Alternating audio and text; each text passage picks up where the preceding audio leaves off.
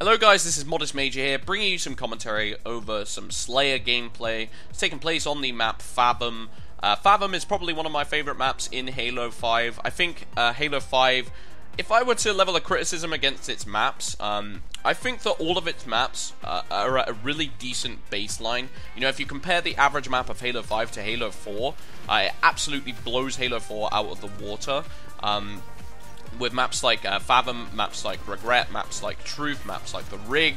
A lot of these maps are really solid, and I wouldn't really have too many criticisms to level against it. However, on the other hand, I don't think it has like a classic, greatest of all time sort of map. And that's a real shame, because those are the maps I get the most excited about. And if anything, I could excuse Halo 4, I would get less annoyed and irritated at Halo 4's lesser maps, just because of the level of quality of its best map, aka Haven, which is one of the best maps of all time. LurkerZero once made a video covering Haven in depth, and I agree with everything he said in that video. I'll leave a link to that in the description, because that's a bit of a LurkerZero classic. But yeah, I think Halo 5 needs its map where it's just like a map that every map should copy, and it's like kind of a staple of the series. You know, a Guardian, a Pit, a Narrows. Halo 3 was the master of classic maps in my opinion, but I'm a little bit biased because I'm a Halo 3 lover. But nonetheless, I do enjoy Fathom. It's probably one of the better maps on this game. I think it's way above average and pretty enjoyable. Today what I wanted to talk about, however, is gaming in 2016 and what I want to see from it. More specifically, multiplayer gaming, because I think on the single player side of things, I actually think 2015 did a pretty good job, especially towards the latter half of the year, with games like Rise of the Tomb Raider, games like Fallout 4, games like The Witcher 3, which actually bagged the Game of the Year award from several publications, which I'm excited about, because I actually think Witcher 3 is 100% worth trying. They literally poured effort and passion into that game, and you can see it from pretty much every aspect. However, on the multiplayer side of things, I didn't quite necessarily get what I wanted from my 2015, you know, gaming experience. I think they took a lot of turns for the worse in a lot of ways, and I'd personally like to see a change put to that in 2016. So I just want to talk about some things that would be really cool to see in 2016, and that I'd like to see change. Starting with a Halo spin-off. Now, there's been a couple of rumors in the works about you know, Halo going annual gaming releases. A lot of game companies have done it. We've seen Assassin's Creed do it. We've seen Call of Duty do it. We've seen Far Cry do it. We've seen just so games upon games upon games, essentially. The Call of Duty series has done it for the longest time, of course. And if Halo were to do it, I'd like to see them do it right. And in my opinion, the way to do it right is to do something completely off the beaten path. You know, something like an ODST, where we got a completely different gaming experience. They didn't necessarily focus on the arena gaming multiplayer, and you kind of knew you were getting a slightly lesser Halo experience, but it was still special in its own right. You know, ODST was never going to last 3 years. It was never going to last the same sort of lifespan as a Halo 3 or even a Halo 4, in my opinion. But nonetheless, it was gave us like an interesting story that we wouldn't necessarily see from the Halo saga, not involving Master Chief. And I think they could do something like this similarly again. Obviously, with the advent of Halo Wars, that's obviously the big rumor going around right now. I'd like to see another game where we see a focus on perhaps like the Swords of San Helios. You know, we got to see a little bit of snippets of Arbiter in the newest game, and he kind of hinted at the fact that the Swords of San Helios were badasses and they'd gone around messing people up and taking over territories. That sounds sick. I'd love to see a game leveled around it, and I'd love to see a game from purely Arbiter's perspective. We got a taste of that in Halo 2. Maybe they could take it to the next level. And I know some people would complain, oh, I hope they put multiplayer in it. I think you've just got to put up with the fact that it takes a really long time to build a multiplayer from the ground up that's satisfying. Maybe they could do a slightly more insular, like, you know, off the beaten path multiplayer, where it's like less maps and a different style of gameplay with lower health or something like that. You know, maybe from the perspective of ODST soldiers. That would be cool, but like I don't want them to waste too much time on it, and I think it would be more interesting if they gave us something completely different. Next, I want to say Call of Duty. I want to see that go back to more older school gameplay. Because I think Call of Duty has been going in this futuristic direction for a little bit too long. I think they've lingered on this genre a little bit too long, and I don't think they've done that much interesting with it. You know, if you're going to go futuristic, I want to see, you know, futuristic looking architecture. I want to see stuff that's bursting with color. I want to see you experiment with weaponry in a way that, like, a Halo does, or like a Quake or an Unreal Tournament. You know, the reason those games are so exciting in the futuristic genre is because they experimented with the fantastical. They did stuff that you wouldn't be able to do with the modern gaming genre. And in a lot of ways, they don't really do that. It's just an excuse to shoehorn the thruster packs in, to shoehorn free running or double jumps, which you could do in, like, modern gaming. Let's be honest, that isn't an aspect of futuristic, but they put that behind the idea of mech suits. And I think also, like, you know, when we've got a Halo game coming out every 3 years, what I like from Call of Duty is that it was a change of pace, it was a different flavor. And World at War is one of the finest examples of that. World at War was just, there wasn't really another game like that on the multiplayer market, and I'd like to see them go back to a World War type genre, where we see something, you know, we see a genre and we see a period of time that isn't that much covered in the multiplayer side of things, and they can experiment with that. It would be really exciting, and I think we need to move away from the Advanced Warfares and the Black Ops 3 for just a little bit, you know, unless they're willing to get more creative and more experimental and just basically bring better ideas to the table. I would say I would rather see different genres explored and give us more variety on the console side of things. Next would be more high health shooters at the top. Right now, if you look at what's the biggest shooter in multiplayer gaming, it would probably have to be CSGO. And for me, I am more focused and concerned about high health shooters.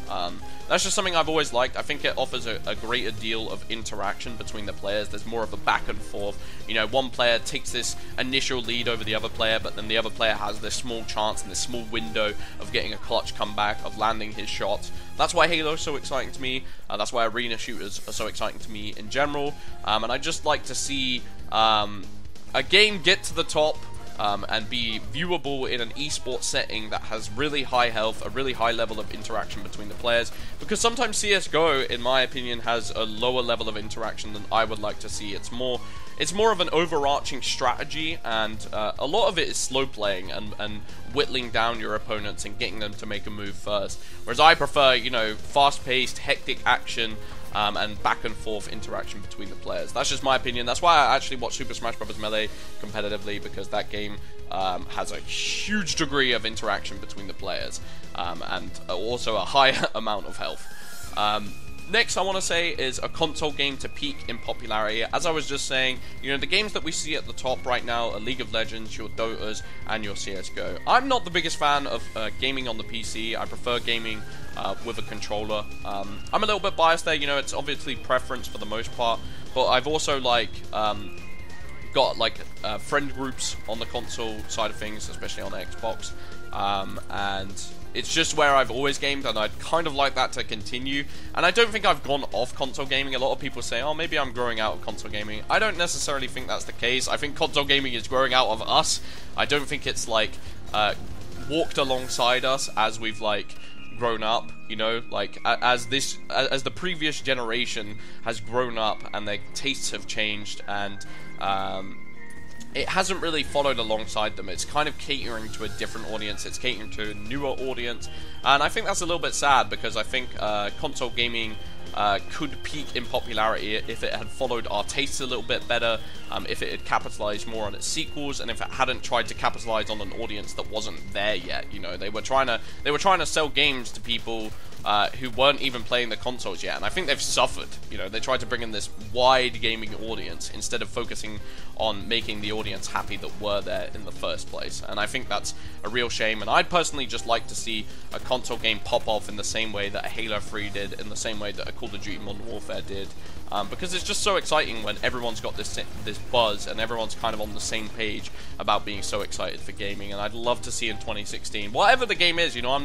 not picky about it. It doesn't have to be a Halo game, it doesn't have to be a Call of Duty game, it could be a new IP, but just to see a multiplayer game capture everyone's attention, excitement, and get everyone talking about it would be really cool. You know, maybe it will be Overwatch, but I have a feeling that Overwatch is not going to be that great, but I'll talk about that. That's a different topic for another video. Last but not least, the last topic I want to talk about is less dumbing down. I think we saw this more in Destiny and in Call of Duty Black Ops 3. And talking about Call of Duty getting dumbed down is a little bit ridiculous in my mind. It's something I shouldn't have to say, yet the problem is actually persisting and it is actually getting worse. Which idea of supers, because I think supers are one of the worst mechanics I've come across in gaming pretty much ever. You know, the idea that you get a kill streak for doing literally nothing, and the kill streaks are actually of a high nature. You know, you look at Call of Duty Black Ops 3, there's a super for coming back from the dead. There's a super to get a one-hit kill where you pound the ground, which is also in Destiny, the Titan Smash.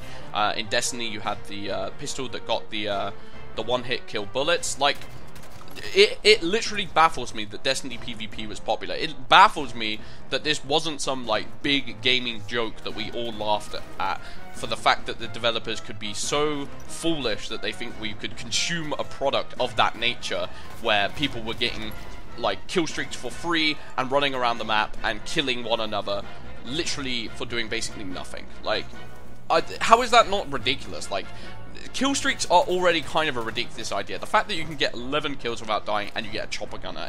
In Modern Warfare 2, you could get basically 4 kills without dying and get a chopper gunner. You know, that seemed ridiculous to me. But Modern Warfare 2 looks like the pinnacle of competitive gaming, the pinnacle of gaming balance and design in comparison to the super systems, most specifically in Destiny. You know, I could harp on about Black Ops 3, but at the very least, they make the ticker take a really long time to go round. It's still not perfect, and I still think it's a little bit laughable, and I'd still be annoyed if Destiny never existed and Black Ops 3 was the first game to do it. But it has to come to a stop eventually. You know, if we endorse this and if we let this happen, if we say, oh, this is fantastic news that we got these new supers, they're so exciting. Ha ha ha. Like, no, just put your foot down and say, enough's enough, this is stupid, let's please put some good game mechanics into my game so I don't have to get bullshitted around every single corner, and, like, you know, you basically live in fear because every corner you go around you could potentially die. And I think just games in general, they need to stop going the direction of dumbing down in 2016. A little bit more respect to the players would be kind, because you want to feel a sense of achievement when you learn the game's systems. And some people say, oh, you know, I think gaming is just done in terms of you know, bringing games to the table that have a high skill curve. I don't necessarily think that's true, because I think League of Legends, Dota, CSGO, I think a lot of the most popular games around right now actually give a lot of respect to the players, and I think people just haven't had a game that's respected them in so long in the multiplayer side of things that they've forgotten what that's even like, and they start to believe it's a myth. But really, I just don't think we've seen a game like that in a long time. Halo 5 is probably the closest, in my opinion.